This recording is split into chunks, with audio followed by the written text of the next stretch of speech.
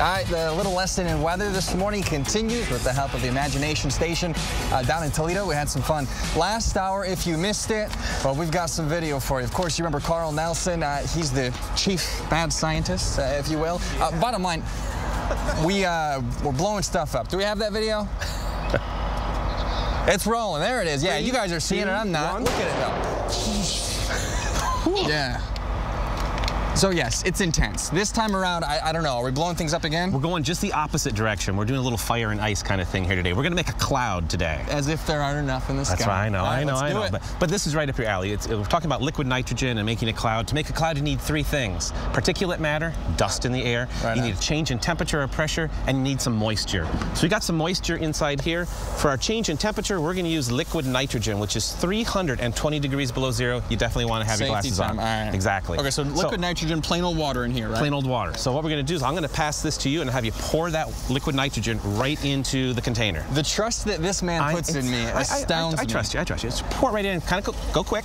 Go quick. Dump it right in and get a little splash. That's okay. That's fine. Okay. That's okay. And now you shake that up a bit. As we mix up that incredible temperature difference, about a 500-degree temperature difference between the liquid nitrogen and the water inside the container. 500 degrees Fahrenheit, but 320 degrees below zero plus about 150-degree water inside, and you get water vapor that condenses into a cloud. Right? So that's the basic idea. Okay. We want to amp that up. Okay. Right? You're familiar with that idea, right? Let's do it.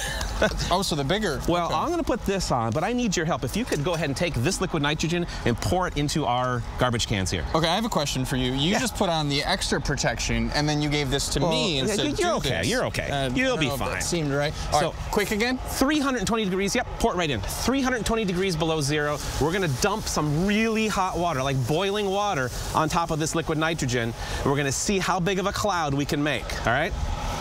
So you might be able to help me out with a little bit of a countdown here, all right? All right, so we got to, okay, so this. Boiling water. Boiling water. Super cold liquid nitrogen. I'm going to dump it in. Jay, get over here. What? Get over. Yeah, what are you talking about? I got goggles for you right here. I'm having a light cup of coffee, and that's steaming. All right, so countdown. We go, all right. You ready? Yep. All right, 3, 2, 1. Jeez. So that's okay to walk. Oh, that's cold, isn't it? Wow. So we just made a monster cloud. Can we make sunshine next time? You know, the police are going to show up here in a minute.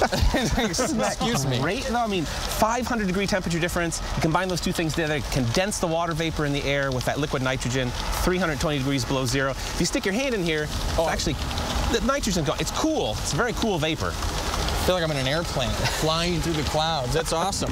All right, cool. And if you guys like this guy, like what you see, Weather Day. You've been hearing about it for a while. That is Thursday, April 25th out at Comerica Park. I'm going to be out there along with Mr. Ben Bailey.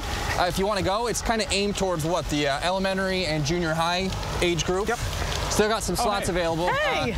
Head to the tigers.com/weather, or you can call the number that was on your screen. So again, Weather Day, Thursday, April 25th. Oh, just in time, Taryn. Yeah. It's a little chilly? It is a touch chilly, I'm not going to lie. I always love science. You boys having fun out here? We're just checking in on you before you... Any other explosions I need to be aware of? It's like when your kids are having friends over, you know? What are you guys doing out here? Don't get in any trouble. Having fun with clouds. All right, good seeing you.